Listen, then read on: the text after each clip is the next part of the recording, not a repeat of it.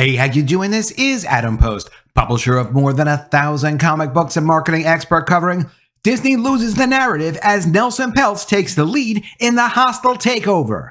Let's get into the story. Before we do, please be sure you are subscribed to the channel. Click the bell for notifications. Give me a thumbs up. I really appreciate you guys. The voting has started for Nelson Peltz to try to get onto the board of directors of Disney. According to the Wall Street Journal, Nelson Peltz is ahead of another board member, making it look like he's got a pretty good chance of getting on the board. It's not all the votes. They still have days worth of voting left, but it does look very positive. And it's important to remember, even if Nelson Peltz did not win a seat on the board of directors of Disney, he might still get one anyway. It happened before. From pensions and investments, Procter & Gamble awards Nelson Peltz a board seat after narrowly losing proxy vote. It was the same kind of hostile proxy fight to try to get a seat on the board, to try to have influence over the company, and he didn't win that fight. But it was clear that the major investors, institutional investors, a large percentage of individual investors, did actually support Nelson Peltz because the guy's brilliant. He's a self-made billionaire. He's been in this kind of business for decades. He's added a lot of value to companies. And all he does is he sits as a representative on a board of directors and asks the other board members, as well as important managers like Bob Iger, why are you making the decisions you're making? What are your strategic plans? When you go and invest $1 billion, for example, like with Epic Games like Disney just did, what is your respected return on investment for the shareholders of Disney? Was it just a press release? Was it just a careless thing where you're just going to throw them $1 billion? When are the products going to come out? Similarly, he very provocatively said in an interview recently, why do I have to have all-female characters in a Marvel movie? Why all-female Marvels? Why do I need an all-black cast if I'm going to do Black Panther? Nelson Peltz is great at asking these strategic questions. And the answer to the strategic questions is not something Bob Iger wants to give up. But institutional investors like these kinds of questions. Sure, a lot of them are into the diversity, equity, and inclusion thing. They understand that. Some of them even still support ESG. But even major institutional investors have begun pulling back on their support for DEI-based proposals. For example, institutional investors did not support a plan to give executives of Starbucks compensation and bonuses based on their hiring and promotions of DEI agendas. The institutional investors were the ones that voted that down. And Peltz has been getting support from them. So even if he doesn't get on the board of directors, he's not going to be done with the company. When he first had a run at Disney to join their board of directors, after he didn't go forward, he didn't get on their board of directors, but Disney did make a lot of changes, I did a video saying Peltz is not done. And Peltz was not done. He was keeping an eye on the situation. And since that time, Ike Perlmutter was fired from Disney and then joined with Peltz. It would be a mistake to think even if Peltz doesn't get on the board right now, that he's not going to go forward with pushing Disney and publicly asking very aggressive questions as if he was on the board of directors. Also keep in mind there's another major player involved. We saw a 50-page complaint letter get filed by America First Legal with the board of directors and the CEO of Disney. And this is not just a I'm angry at you letter, stop acting the way you're acting letter. This is the bare bones structure of a very serious lawsuit. Whether or not Peltz gets on the board of directors, I'm expecting this to be filed as a lawsuit soon. A month prior, America First Legal filed a federal civil rights complaint against Disney for illegal race and sex discrimination, which is incorporated somewhat into this letter, but this letter is much more than that. This letter is 25 pages of citation after citation of where the board of directors has not been following their fiduciary duties, of where Disney is conducting unlawful contracting practices, taking political actions on behalf of the company that they have no business doing, they have no authority to do, not disclosing to investors what they're doing and why they're doing it, not protecting employees from illegal hiring practices. It goes on and on and on and on with multiple citations. And then there are multiple pages of attachments. And they don't just do this for fun. They get results at America First Legal. This is from Bloomberg. Trump advisor Stephen Miller's legal group rakes in $44 million. America First Legal's revenue jumped 600% according to tax filings. Their group is part of a nonprofit network tied to Donald Trump. And why would they get an extra 600% in funding for their nonprofit? Because their legal group gets results. From the New York Times, America First Legal, a Trump-aligned group, is spoiling for a fight. The group headed by former Trump advisor Stephen Miller has filed more than 100 legal actions against woke companies and others. But winning may be beside the point, because these companies make changes because they're forced to make changes when they get called out for doing illegal things. The DEI stuff, dedicating their entire business strategy to pushing political agendas and radical ideologies, they can't legally do that.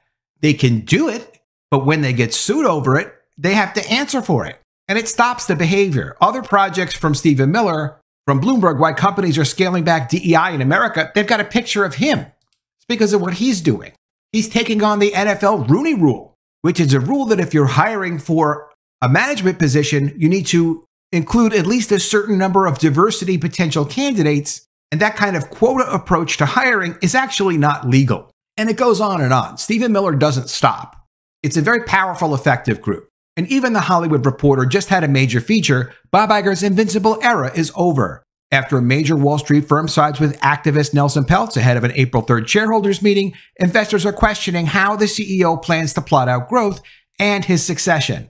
The lack of a succession plan at Disney is the thing that will be the undoing for Bob Iger. Bob Iger can't name a successor. He already named Bob Chapek. He thought Bob Chapek would just follow his lead and Bob Chapek would do what Bob Iger wanted. Didn't work out that way.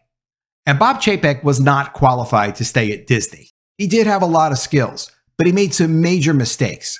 And even though Bob Iger put him in a bad position, the position he was in, he could not handle. He actually lost the Reedy Creek District in Florida, the essentially private government that Disney owned with its theme parks. He blew that deal. It just got settled the other day. Now, on the voting taking place from the Wall Street Journal, Disney Trian blitzed shareholders for votes in last stretch of proxy fight. On casting votes, many of the company's largest institutional shareholders, such as BlackRock and Vanguard, have yet to cast their votes and often wait until closer to the deadline. Individual investors are expected to have outside sway, given that they hold a more than 1/3 of the shares. And that's a big number, but when you look at the number of shares held by institutional investors hold 67%. That's where the 2/3 part is. So this really will probably be decided by institutional investors. So far, a minority of shareholders have voted. As of Tuesday, just over 22% of shares have been cast, according to people familiar with the matter, the bulk of them held by individual and other small investors. Among those who have already cast their votes, Nelson Peltz leads Disney director Maria Elena Lagomasino, while Jay Rizzullo, the former CFO, on Nelson Peltz's Trian slate, has so far failed to gain much of a foothold with shareholders, according to those people. Although the institutional investors may really like the idea of putting the old CFO back on the board of directors as well as Nelson Peltz, because he knows where all the bodies are buried. He knows the company very well, and he can ask the management team a lot of important questions about their accounting practices. And the accounting practices at Disney really should be looked at very carefully. A spokesman for Disney said leaking an early vote count was a highly inappropriate attempt to sway votes. So they're not disputing that Peltz is ahead.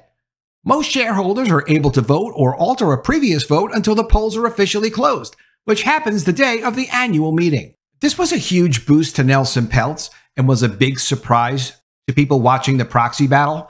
In a setback for the Disney board, influential shareholder firm ISS backs Nelson Peltz in proxy fight. ISS, which recommends how institutional investors should vote, says that the Disney's failed succession process are key to its recommendation. It's impossible to exaggerate how important it is that a company has a clearly defined strategy with a CEO who seems like they can carry out that strategy. That's the narrative. That's the future of the company. That's where the growth is going to come from. So when you ask, like, well, what's Bob Iger's plan for growth? What's the future CEO, who we don't even know who that person might be? What's his plan going to be for growth? We don't know, because Bob Iger hasn't outlined a strategy. This was also a really strange piece. Disney put out a few weeks ago how much money they made from Star Wars and Marvel franchises. From Hollywood Reporter, this is how much Disney has made off the Star Wars and Marvel franchises. They claim to have made a 3-to-1 return on what they spent to buy the companies. over the past 15 years. And that sounds like an argument that you would make to institutional investors to say, look, we're such a great company that when we spend $1 billion, it comes back as a 3-to-1 return and we still own the properties. Like, okay, yeah, that's fine about what you did 15 years ago up until now, but what are you doing with the properties now? Why is it that people that used to love Marvel and used to love Star Wars don't seem to love them anymore? Yes, you've made them more diverse, but have you really added value to these franchises? It doesn't seem like it. And investors aren't dumb. That's why Nelson Peltz can ask these really pointed questions and force Disney management and other board members to have to come up with some kind of answer. They have responded to Peltz's questions, but they haven't really had a clear response. They essentially just insult him again and again. And he's been insulted before. He's been called a lot of things. I don't think he's got a problem with that. But the Disney board does have a problem with that, especially once America First Legal files their lawsuit. It's going to be a massive lawsuit when they file it. They haven't said they're going to file a lawsuit. I'm just suggesting America First Legal knows what they're doing, and having covered a lot of other stories before about how federal complaints are often kind of a warning and a prerequisite to a civil lawsuit, and seeing how America First Legal has already done that with a federal complaint and already done that recently with this massive filing, I would be very surprised to not see a lawsuit come out of this. And one thing America First Legal asked Disney to do specifically that I have a feeling they're not going to do is this: distribute a copy of this letter to all shareholders in advance of the shareholder meeting on April 3rd, 2024. I could be wrong. We'll see what's going to happen. But all of the board members got this letter as well. This has been in the media, and people are talking about this. Courting shareholders. Disney and Trian continue to dart around the U.S., making their final cases for why shareholders should back their nominees in what has become a tight race. Iger has personally visited major shareholders in recent weeks, while senior executives, including Finance Chief Hugh Johnston and Alexia Quadrani, Executive Vice President of Investor Relations, have met with others. In some cases, Disney's board members, including Chairman Mark Parker and Lagomasino, who is known as Mel, and one of the board members whose seat Trian is contesting, have also attended shareholder meetings. So Disney is really reaching out, trying to change people's minds. They know there's a great chance they've lost this battle with Peltz. But even if they don't lose this one battle with Peltz, they have already lost the war. They're not going to get away with not answering questions about strategy and all the issues raised by the America First Legal letter, accusing them of illegal hiring practices, pushing political ideologies to the detriment of the shareholders, not even warning shareholders that they were pushing political ideologies and that it's being done at shareholders' own personal expense, especially with the stock down by 40% from the last couple of years. Bob Iger and the rest of the Disney board are going to have to answer for that, no matter what happens. Disney has told investors in private meetings that it would be problematic and disruptive for the company and Iger if Peltz joins the board, and that his presence in the boardroom would slow down decision-making. It has also talked about the company's streaming strategy and focus on revitalizing its studio. Peltz and his team, which includes his son Matthew Peltz, a partner at Trian, and another young partner, Ryan Bunch, have made dozens of shareholder visits, including trips to Canada and the UK. Some large shareholders have received multiple visits. Some major institutional investors are still undecided because they say both sides have made valid points. Bob Iger really hasn't made any valid points. Nelson Peltz is a billionaire shareholder of Disney stock. He controls around $3.5 billion worth of stock. There is not one major shareholder who is on the board of directors of Disney asking them questions about what are you doing with my stock? What are you doing with my shareholder investment? Bob Iger is saying, well, that would be problematic and disruptive to have somebody on there asking me all these questions. Like, well, it's only problematic if you don't have a legitimate answer for those questions. And he doesn't. And whether it's Nelson Peltz or the Peltz movement, they're going to win. While Iger is viewed as a strong CEO, some see value in having an outside voice to raise questions and challenge opinions in the boardroom. Several investors said Disney's addition of former Morgan Stanley CEO James Gorman to its board was a good sign of its commitment to succession, given the smooth leadership transition he oversaw at his bank last year. I'm sure that was very smooth. The issue, though, is the bank really probably didn't change their business very much. Disney's business needs to change. How they handle their intellectual properties, how they treat their customer feedback. but also how they're going to handle distribution as the entertainment industry continues to evolve. Some investors say they've considered the possibility that Iger might step down from the board should Peltz or Rizzullo win a seat. I think it's very likely that Iger would step down from the board and step down from the company even early. He may not step down from the board immediately. He'll step down from the board before he would leave the company. But I wouldn't be surprised to see him leaving as soon as 2025, not just the board, but the whole company. Because he can't answer the questions that Nelson Peltz is going to ask him. And they're very direct, straightforward questions. And the answers to those questions, if he was going to answer truthfully, is, look, it's more important to me to change the world than it is to make a profit for my shareholders. It's more important for me to push my personal ideological views and advance them than it is to deliver for what our customers actually want. The old family values approach has now been replaced with radical Marxist sexualized content.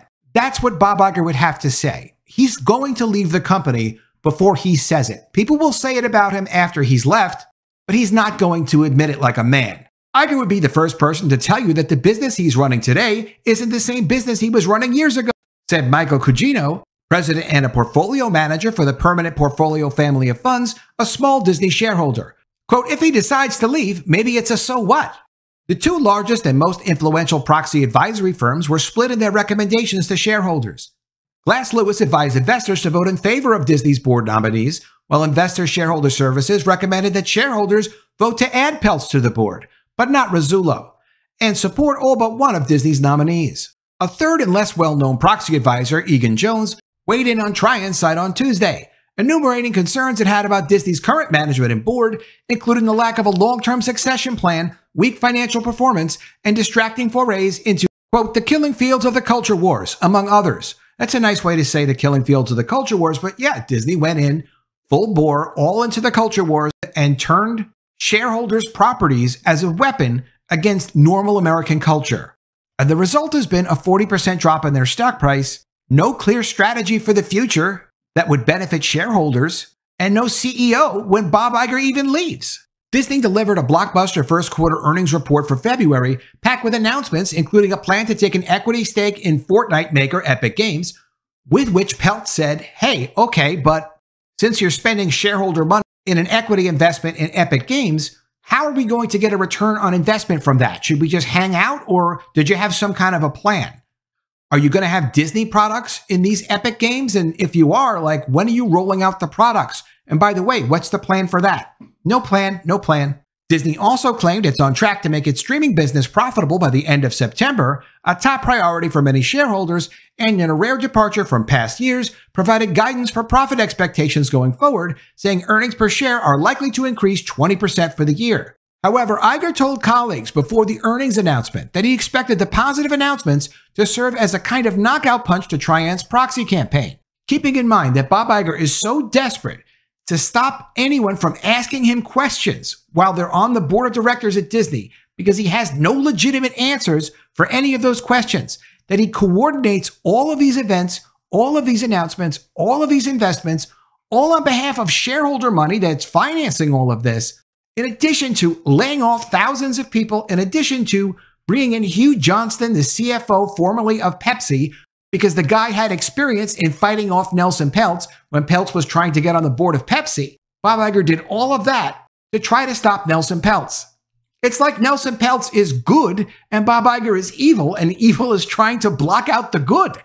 I've never seen such an attempt to prevent someone who obviously, because they're a major shareholder, should be on the board of directors, particularly because there's no one else who is a major shareholder who's on the board of directors of Disney. I've never seen such an effort to keep someone off the board of directors. And it's not like Nelson Peltz has gone and blown up anybody else's company ever in the past. And you know that's true, because if it was true, of course Bob Iger and Disney would be saying that nonstop.